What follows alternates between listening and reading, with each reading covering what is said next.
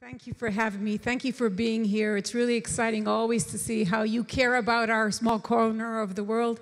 And we have a very distinguished panel. Gabi and Danny, thank you for joining me.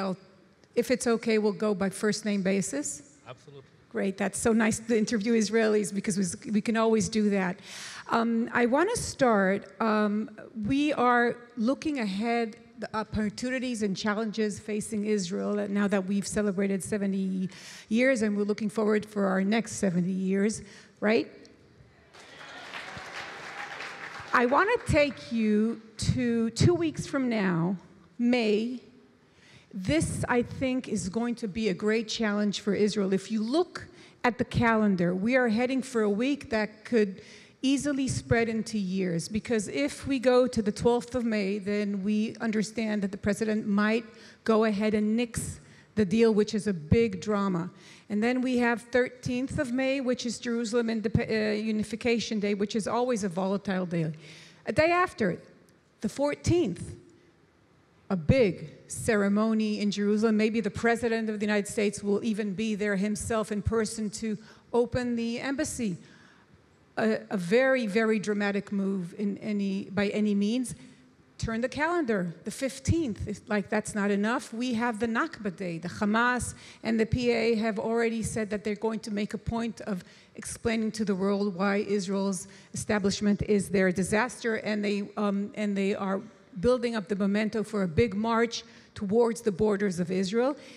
And that was the 15th of May, right? Look at all these events. We come with the 16th of May, which is the opening of the Ramadan. So we have 1 week in which all the conflicts and all the vectors that influence the region tie up together. And I wanted to start with you, General Ashkenazi, and ask you, when you look at this accumulation of events, what do you see coming in the horizon, in the near horizon?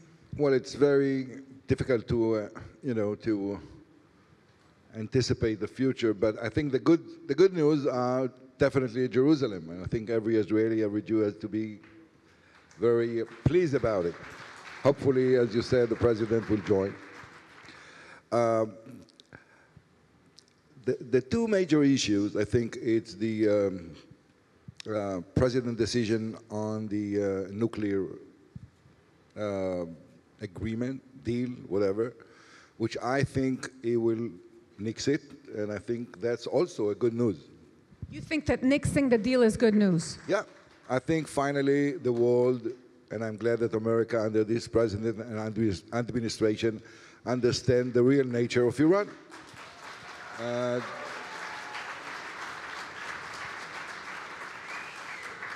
The real question is, if that will be the president decision, it's what the Iranian will do. And I guess we will discuss it, and the real issue will be if they will decide to enrich or to go to the bomb. That's the real question for America, for us, and for the West. And we might discuss this as well. The other issue is the Palestinian. The Palestinian, the main, concern is Gaza, but we can deal with it. They already started with this, and defense talking minister, about the marches towards the fence. I think that's. I don't think anyone in the West Bank going to do a second intifada. There is no will. There is no incentive. Yeah, we will see some protests or whatever. The real issue is whether the Hamas will be able to mobilize more people than they are currently mobilized. But, at the end of the day, we cannot and we should not allow to any Gazan to cross the fence. It's a Hamas choice, really. Much has been said about their choice and what to invest and instead of, improving the Gazan life. And it's not our decision. We are ready to facilitate whatever they decide to make Gaza better, reconstruction, whatever. But it's their choice, and I completely trust, knowing the commanders and the general staff and the soldiers, I completely trust that the IDF will stand still and will prevent them from, breaching the fence, destroying the fence, or whatever. So I'm not as concerned. It's a mixture of feeling. I think most Israeli will be pleased to see the embassy and the decision on the deal, hopefully the right decision. But it's time until there. We still anticipate Iranian response for the last attack. Might change the entire, mood and situation. So basically, we're coming to this, and that's my point, we're coming to this event very strong. The situation today in Israel is not like before. When I was young lieutenant in Yom Kippur War, everyone understood what will be the consequences if the division or the Syrian division will pass our position in the Golan Heights. It's the Hula Valley and Afula. That's not the case. We are the strongest military now today, from Libya to India. So we can face it.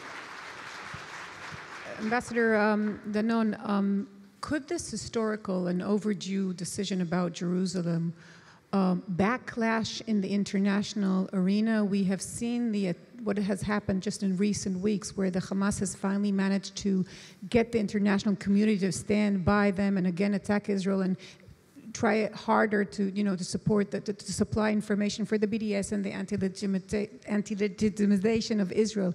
What are you preparing to do in that scenario? Boker Tov, good morning. I'm happy to be here again, to see so many friendly faces. I'm not used to it. Dana, we are getting ready for this important week. In 2 weeks, first of all, in the Security Council, all the permanent members will wake up and they will see a new reality when President Trump will decide to fix or to nix this bad agreement.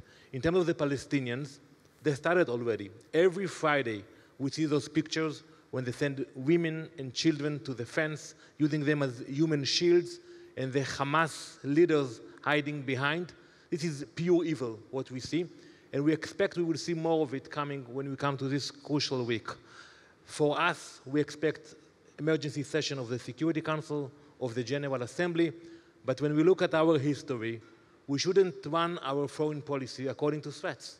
And we are grateful for President Trump for finally taking this bold decision of moving the American embassy to Jerusalem. And we encourage all countries to do the same, to move their embassies to Jerusalem, even if it means that we will have to work harder in the UN, even if it means that our boys and girls in the IDF will have to protect our borders harder. This is the meaning of living in a Jewish nation, choosing our capital, and we are proud of it. And I know, Ambassador Nikki Haley, by the way, she's a great ambassador. When Ambassador Nikki Haley called me 2 days before the announcement, and we spoke about what will happen at the UN, and we spoke about counting the votes, what will happen in Israel, I told her, Ambassador Haley, let's wait for a minute. What we are doing now, we are making history. In 50 years, people will learn in textbooks about this crucial vote at the UN. So I think people will learn about this historical week, about the embassy finally being open, and we will see more countries. By the way, let's not forget Guatemala. If you are going to Israel, the 16th, right, on the 16th. If you're going to Israel for the American ceremony, stay for the Guatemala ceremony as well. Is anyone going in the crowd? Is anyone coming?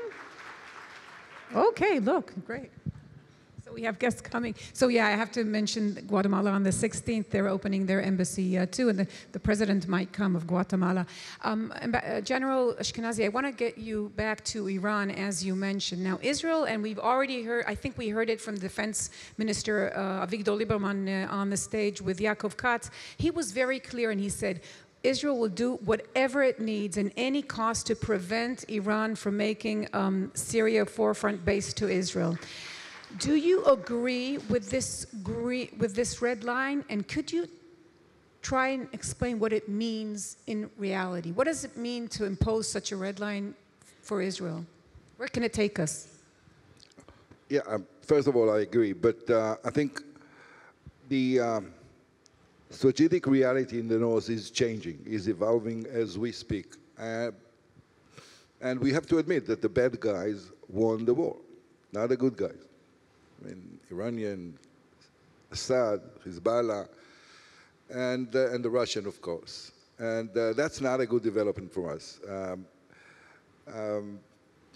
My understanding that the Iranian objective is to create in Lebanon, in Syria, the same model as they have in Lebanon, meaning to create the Syrian Hezbollah with Shiites affiliated and militia and the missiles capability more accurate, more dangerous, and I think it's just by our side not to allow it. The question is, what is the best way to achieve it?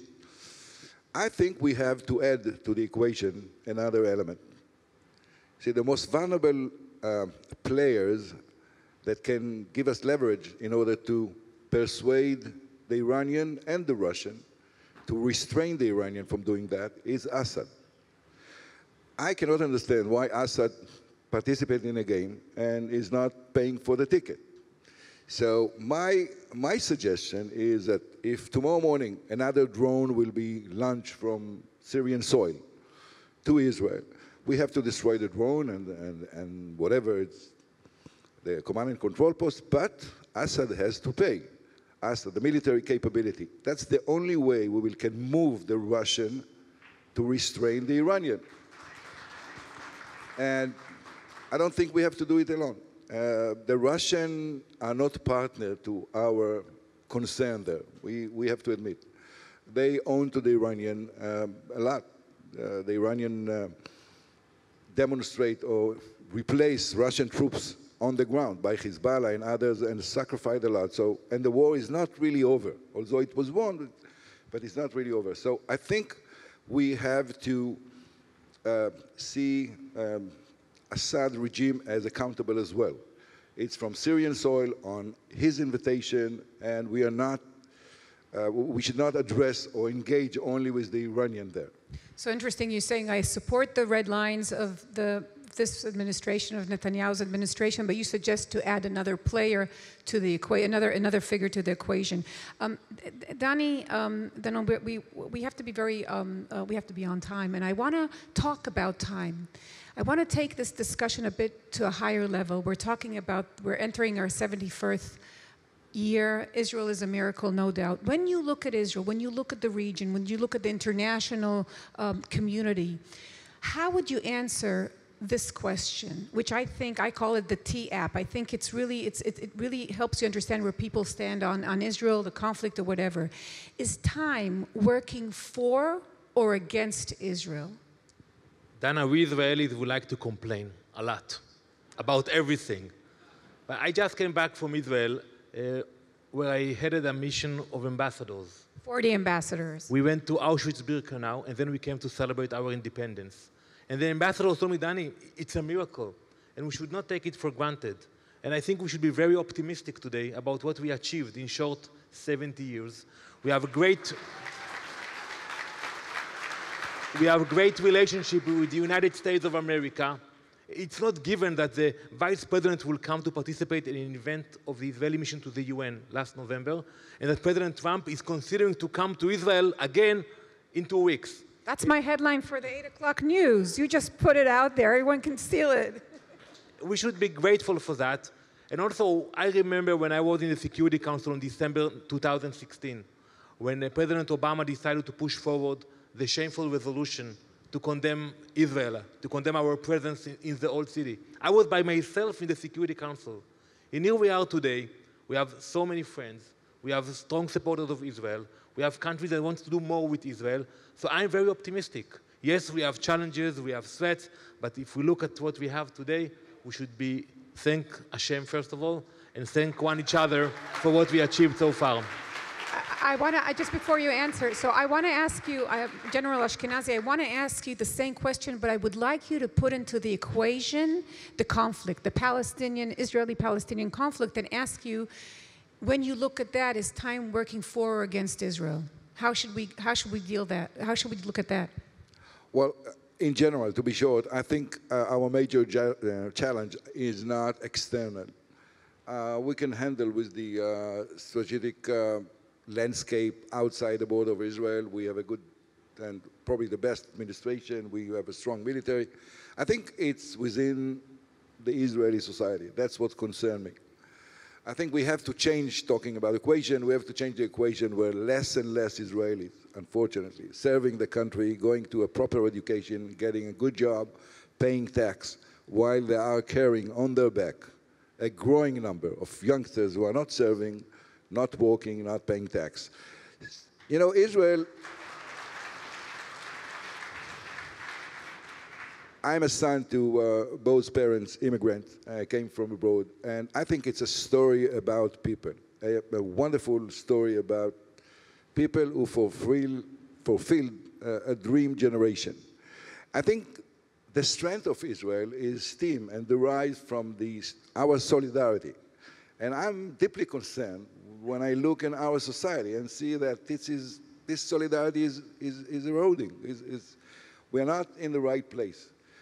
The future in Israel really depends on our strength as a society, as a united, solidary, strong society. And we have to work on that. Thank you so much. And I think this is the essence of Israel, where you can find a general sitting on stage, and instead of talking about security, he will talk about solidarity. So I think this is also what makes us very strong. General Ashkenazi and Ambassador Danon, thank you so much for taking the time, and thank you. Thank you. Thank you.